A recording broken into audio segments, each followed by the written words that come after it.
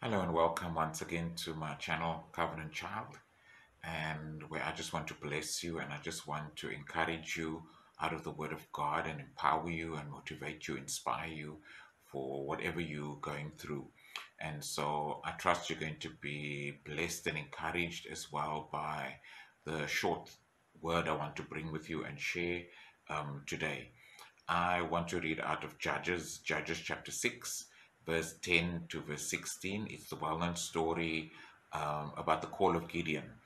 And so the scripture says from verse 11, the angel of the Lord came and sat down under the oak in Ophrah that belonged to Joash the Abiezrite, where his son Gideon was threshing wheat in a winepress to keep it from the Midianites.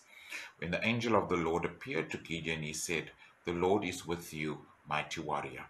"Pardon me, my lord," Gideon replied, "but if the Lord is with us, why has all this happened to us? Where are all his wonders that our ancestors told us about when they said, 'Did not the Lord bring us out of Egypt?'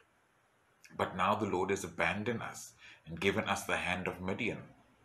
The Lord turned to him and said, "Go in the strength you have and save Israel out of Midian's hand. Am I not sending you?" "Pardon me, my lord," Gideon replied, "but how can I save Israel? My clan is the weakest in Manasseh, and I am the least in my family." The Lord replied, "I will be with you, and you will strike down all the Midianites, leaving none alive." The Israelites were oppressed by the Midianites, and they called out to God for help. And God heard their cry, as He always does when we call out to Him in times of need. And Gideon is found by the angel in a wine press. Now, the wine press was a place where, as the word says, where wine was made, where the grapes were put in. It was a deep pit in which the wine was pressed to start the process of making wine. But we see that Gideon was not making wine in the wine press. Instead, he was threshing wheat. Threshing was supposed to be done on a hilltop. Threshing was normally done on the top of the mountain, and the wheat was thrown up into the air. The wind would catch it, and the chaff would be taken away. But we see here that Gideon was actually threshing wheat in a wine press. Why? Because he was hiding away from the Midianites. Gideon was actually scared. Gideon was scared of the Midianites because the Midianites were oppressing them, and he was hiding in the wine press and doing threshing of wheat, which was not the place that he was supposed to be doing it. But the angel comes to him and talks to him, and threshing also talks about the separation.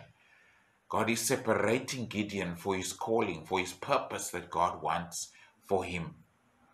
God calls us wherever we are. He comes and He reaches out to us. He knows what purpose He has for us, and He's calling us wherever we are. And He reaches out to Gideon there in the threshing, on the threshing wheat in the wine press. Gideon was scared. He was scared because of the Midianites. But the amazing thing is that when God called Gideon and approached Gideon, God calls to him and doesn't call him a scared man. God calls him a mighty warrior. The King James Version says, a man of mighty valor. The Lord is with you, mighty warrior. That's what the angel says to him. And this tells me that God, when He looks at us, He doesn't see us as we see ourselves. Gideon was scared. He didn't know what to do. But God didn't call him scared man. God didn't call him a fearful man. God called him a mighty warrior. You see, God sees us the way we're already going to be. With God, there is no time. So God is not just here in the present, but is also in the future.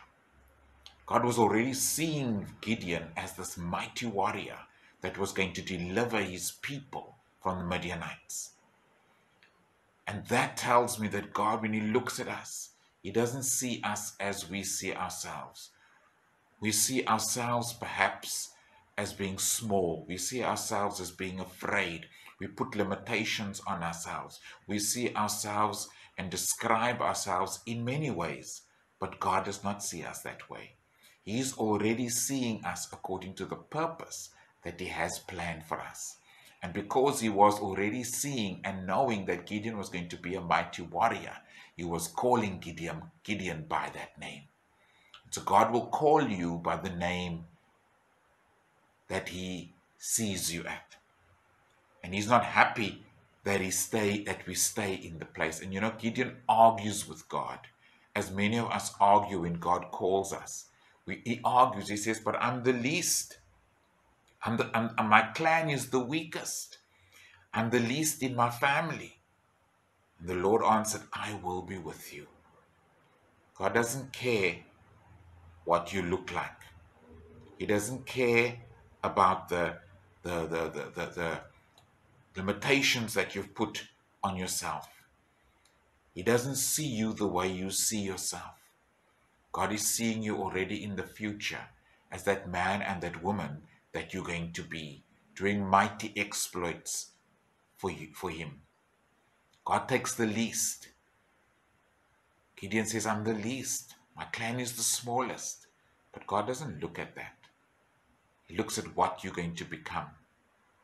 In Ephesians chapter 3, verse 8, Paul writes and he says, although I am less than the least of God's people, this grace was given me to preach to the Gentiles the boundless riches of Christ. He says, I'm the least. I'm less. He actually says, I'm the less than the least, which makes him so small. He says, I'm less than the least. But he says, it's by your grace that you have given me. This to preach to the Gentiles the boundless riches of Christ. And God doesn't look at all of those things. He sees you as you're going to become.